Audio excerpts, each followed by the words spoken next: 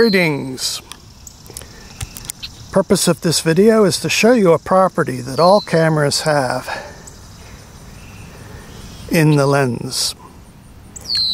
Be they video or still cameras, they're all going to work the same way.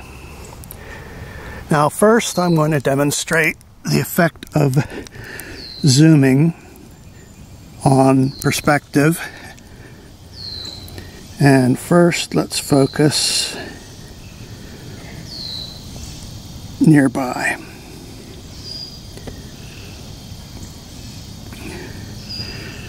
So now I'm going to zoom from 24 to 70.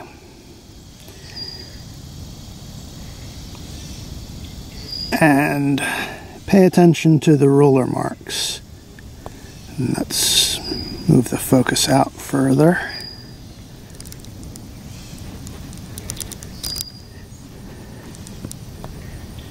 And notice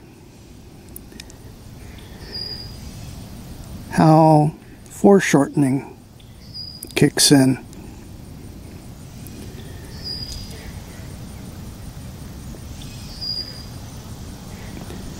Also, that's the important part. And the depth of field is reduced. Okay, I'm focused in as far as I can get. Now I'm going to pull out again.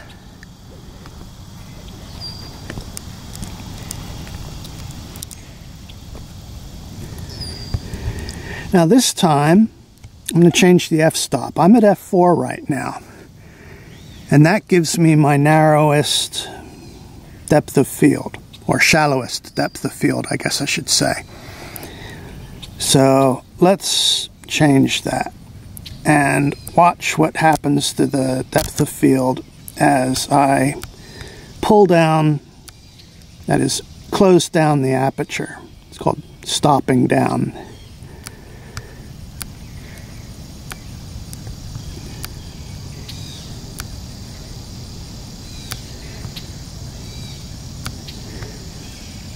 And ISO Auto is trying to keep things, but it's out of its range now. Let me manually adjust ISO.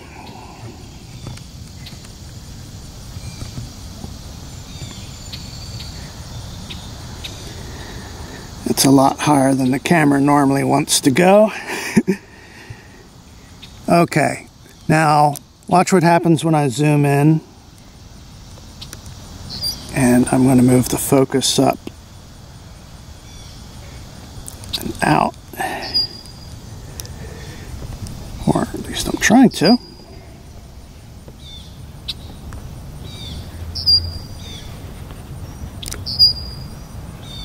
There we go. And now I'm zoomed out to 70 millimeters.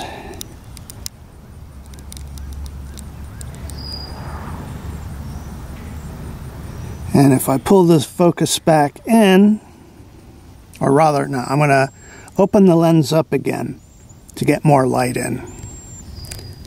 So let's go from f22, 16, and don't want to overexpose too much.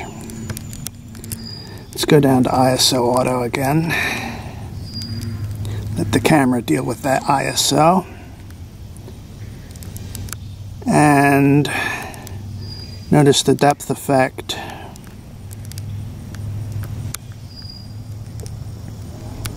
Now I'm going to open it back up to 16. There we go. And it's a bit dark. Let's go to 10, f10, which happens to be what my Schmidt-Cassegrain is. And I'm going to pull the focus back in. And that's as far in as I can do it. And now I'm going to pull the zoom in. Or zoom out, rather.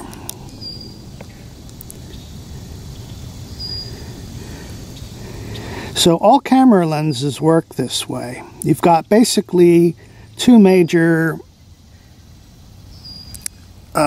things that affect what the camera lens will do. One is the focal length. The shorter the focal length, the deeper you can see. Also, the smaller the aperture, the further the camera can see.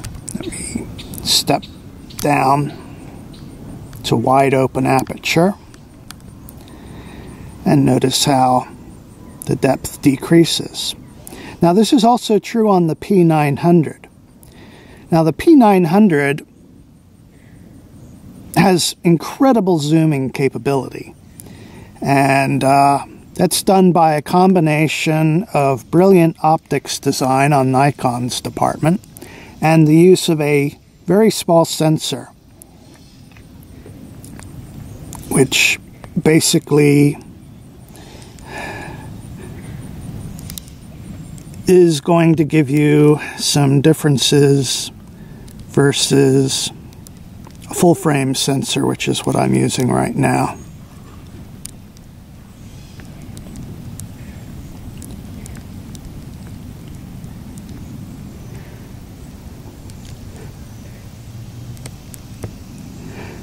So, in short, and I'm not doing as good a job as Schnaz did,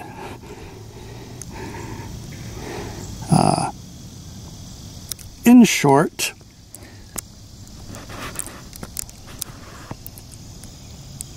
you're going to get a narrower and narrower field of view as you zoom out, you know, going to longer and longer focal lengths. But you're also going to get a shorter and shorter field of view. Observe.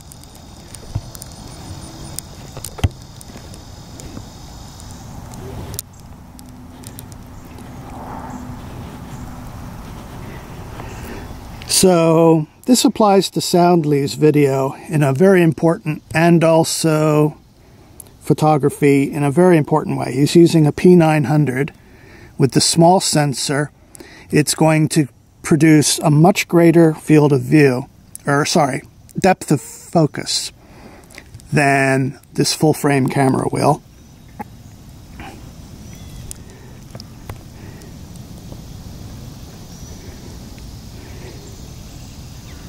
As you can see.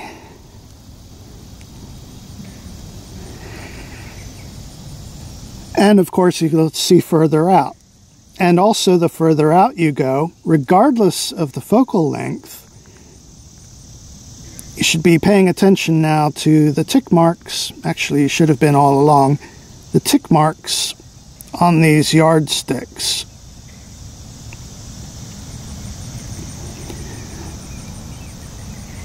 They appear to get closer and closer, according to perspective. And that's the way they work. That's not the tick marks, that is. That's the way lenses work. All lenses, including the human eye.